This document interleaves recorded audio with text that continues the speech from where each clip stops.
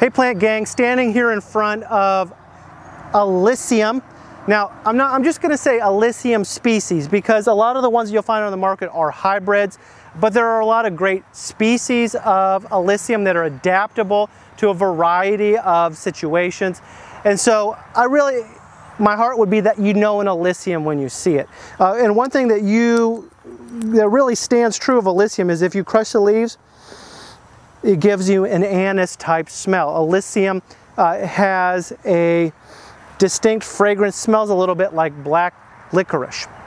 So crush the leaves so you know what you're talking about, and that'll help you identify it. Now you can see the newish foliage is upswept, lighter backs, darker fronts, very entire leaves typically. What does entire mean? It means that they're smooth on the edges.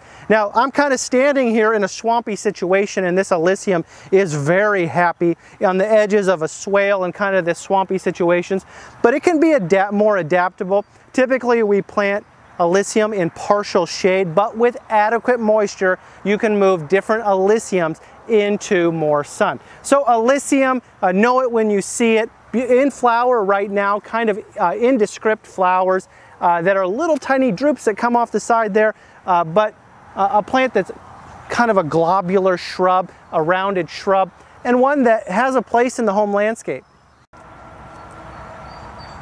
So Illicium, alternate simple evergreen to partially evergreen foliage, very smooth edged leaves, height typically 6 to 8 foot high, can be pyramidal, can be rounded depending on its situation. You can cut this back and rejuvenate it.